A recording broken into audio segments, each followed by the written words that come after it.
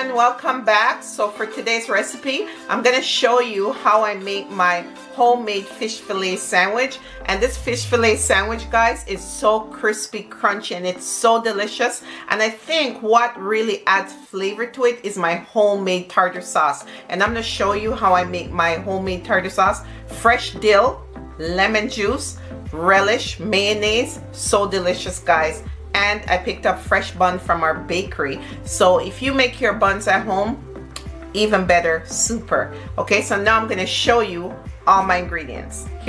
Okay guys, so here are all our ingredients. So in this bowl, I have 1 cup of flour, 1 teaspoon of baking powder, 1 tablespoon of cornstarch, half teaspoon of black pepper. If you want to put more, go right ahead. 1 tablespoon of onion powder. So it's that French onion powder mix you get at Bulk Barn. It is a terrific flavor, guys, beautiful. And I have 1 teaspoon of garlic powder. All right, and here is the fish that we're using. This is tilapia fillets. You can use cod if you'd like, or any fillet that you love you can use.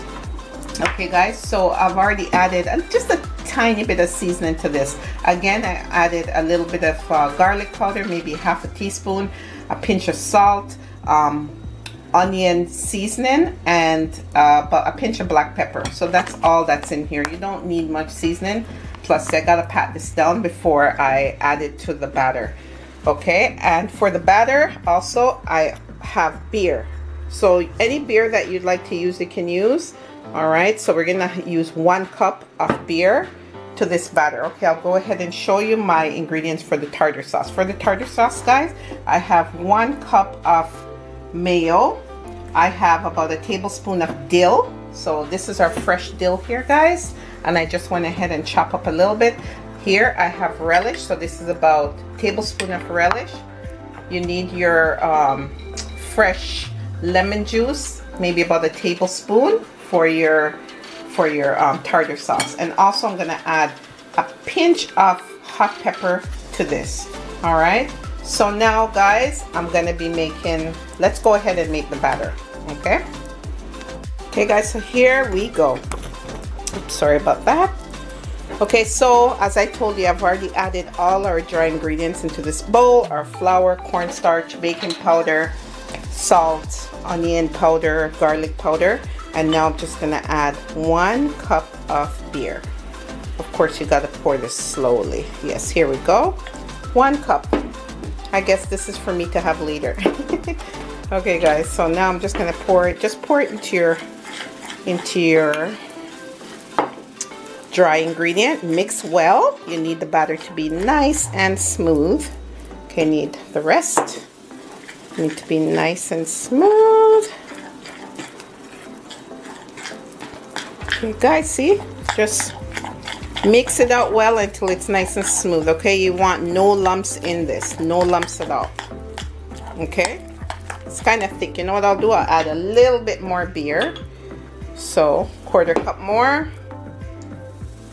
There we go.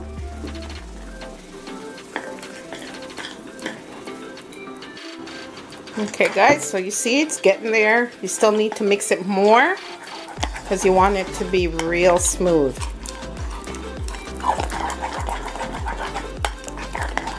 Okay, that's so nice. Now we're gonna add a little sprinkle, a pinch of dill. Just a pinch. So this is my personal touch to my batter. Okay, just a little bit of dill. Okay guys, so our batter is nice and smooth. Look at that. It's beautiful. This is just the consistency that we need. Okay, so now that we finished making our batter, I'm gonna set this aside in the fridge to chill for about 5-10 minutes until we put our tartar sauce together. Okay guys, so now we're gonna put our tartar sauce together. So here we have 1 cup of mayonnaise. If you want to use a light mayonnaise, go right ahead. Okay, any one of them work.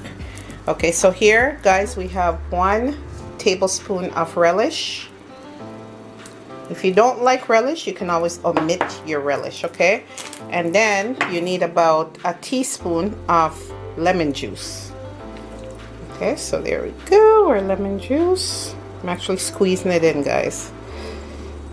There we have a teaspoon, my measurement in my head. Okay, and now we need our dill. There we go. So that was about a teaspoon and a half of dill. I probably said a tablespoon before, but teaspoon and a half is fine. Okay, so there we have it, guys. Oh, and we also need some hot pepper. I'm gonna mix that in a while. Hot pepper, you can use chili pepper or cayenne pepper. It's fine. I'll probably use cayenne pepper. Any which one you have at hand, use, okay? Your chili or your cayenne, that's fine. Okay, guys, so here we have chili pepper. So you'd call that a pinch, right? So that's a pinch. Okay, so now, guys, I have my oil heating up. This is my wok. I decided to deep fry them in my wok. I didn't want to use the deep fryer today because, you know, put so much oil in and then I'm not going to use it again another day to fry anything. So I just decided to fry it up in my deep fryer. So in here I have about 3 cups of oil, okay? And it's been heating up now for I think about 8 minutes, so it's nice and hot. This is exactly how we want it to be. So now, guys, I'm gonna batter my fish. Okay, so now I'm gonna batter the fish. So here's our fish. I'll put this in front. So you know what, if you want to use gloves while doing this, go right ahead. Make sure that your hands are nice and clean. Okay, so now all you do, guys, just dip them in. Just dip your fish in your batter. There you go. There it is, guys. Dip your fish in. Oops. Okay. Okay. This is kind of like a messy process, but it's okay, right?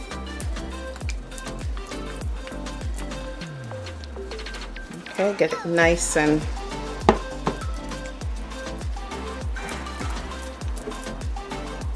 nice and smothered in that batter. I want to make sure that's covered nicely.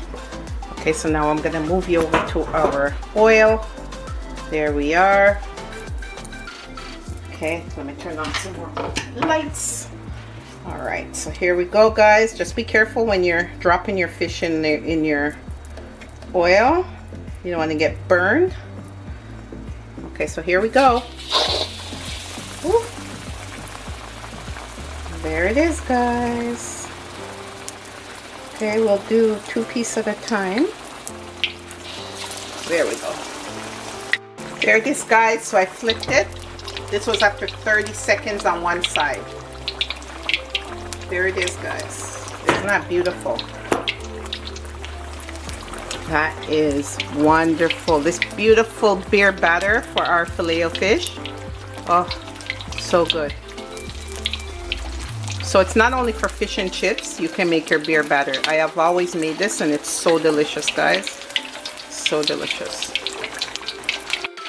Okay, guys, so these fish are ready. Okay.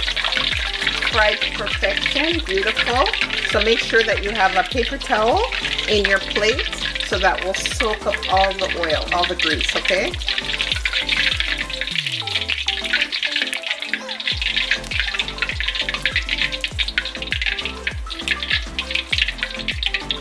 Drip a bit.